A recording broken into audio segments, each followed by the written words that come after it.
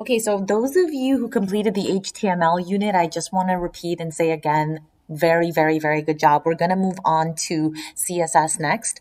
CSS is the companion language to HTML, and the first lesson is just an introduction to CSS. It stands for Cascading Style Sheets. So whereas you can think of HTML to be the skeleton or the structure of a web page, you can think of CSS as the skin or the makeup that would go on top of that skeleton. So CSS is the language that you use to change or affect how your websites look, feel, and are presented visually, okay? The first exercise is first style with CSS, and the instructions are modify the CSS style of this page so that the H1 tags are green and the LI tags have a font size of 18 pixels. So our result should look like this. Again, we're concerned in CSS with how things look visually, all right? So when you run this code initially, you'll see that the heading is in orange and the list items have a standard font size. So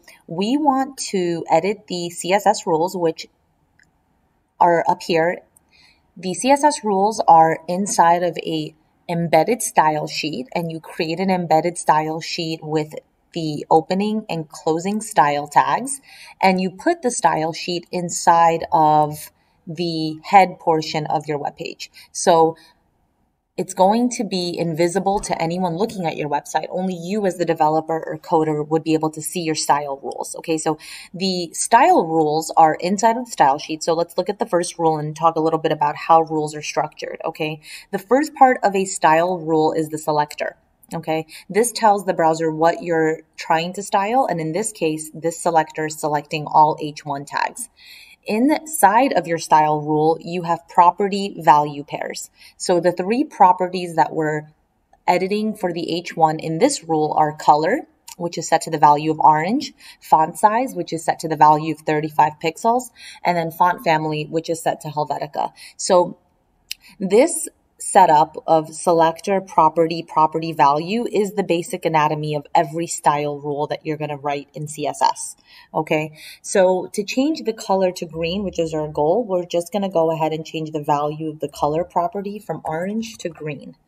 And to set the font size of the LI tags, okay, so this selector selecting all LI tags, and we want to set the font size to 18 pixels. So we're just going to set that as the value.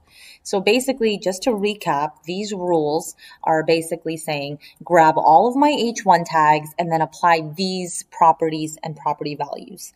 Grab all of my LI tags and apply this property and property value. So when we run this, we should see that our heading is now green and our font size for our list items is set to 18 pixels. Okay, so very good job on writing your first CSS rule. This is just the beginning. We're going to learn a lot more. If you have any questions on anything I just mentioned, leave it in a comment.